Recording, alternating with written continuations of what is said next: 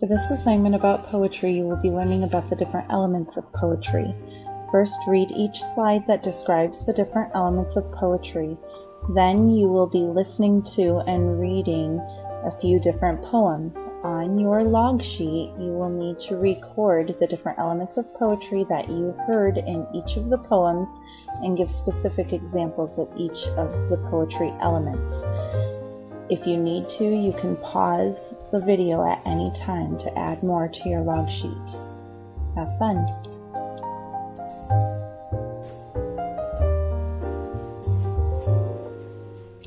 The first poetry element is rhyme. Rhyming words have similar ending sounds like round and frowned and white and tonight. Sense words are words that appeal to sight, smell, taste, touch, or hearing. A few examples are glisten, thorny, and sour. Figurative language is the imaginative comparisons between unlike things. Similes and metaphors are examples of figurative language. Two examples are spring arrived laughing and flowers covered the hillside like a quilt. Our final poetry element is wordplay. Wordplay is clever or funny uses of meanings, sounds, and nonsense poetry, like I scream, you scream, we all scream for ice cream. Okay, now get your log sheets ready and get ready to listen to the following poems.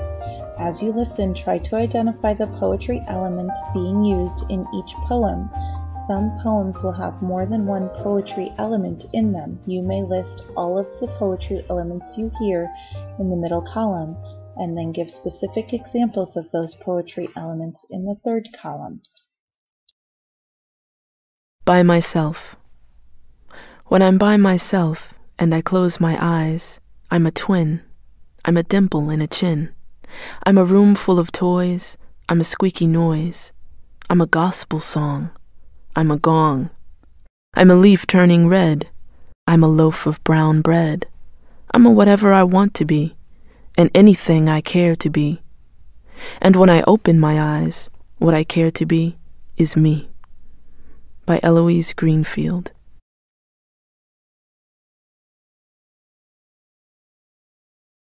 Rabbit.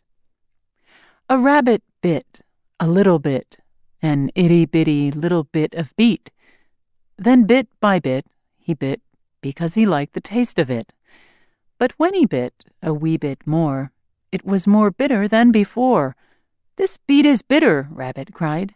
"I feel a bit unwell inside." But when he bit another bite, that bit of beet seemed quite all right.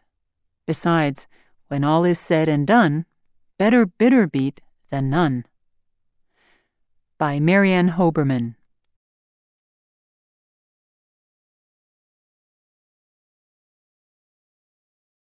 Skyfish. Yesterday we thought of fishing when the lake was purpled out, but we didn't take our fish poles or our hooks. We went without. Uncle Stephen rowed the rowboat where the moon made silver bands, and our fingers fished for moonfish, but they slithered from our hands. Then we tried to catch the starfish bobbing bright with shiny scales, but they dribbled through our fingers as they flicked their starfish tails. Yesterday we went out fishing where the skyfish glittered bright, and I'm glad we didn't catch them, so they'll still be there tonight. By Eileen Fisher. Pencils.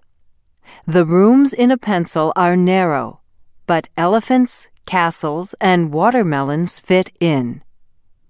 In a pencil, noisy words yell for attention, and quiet words wait their turn. How did they slip into such a tight place? Who gives them their lunch? From a broken pencil, an unbroken poem will come. There is a long story living in the shortest pencil. Every word in your pencil is fearless, ready to walk the blue tightrope lines, ready to teeter and smile down. ready to come right out and show you thinking. By Barbara Esbenson.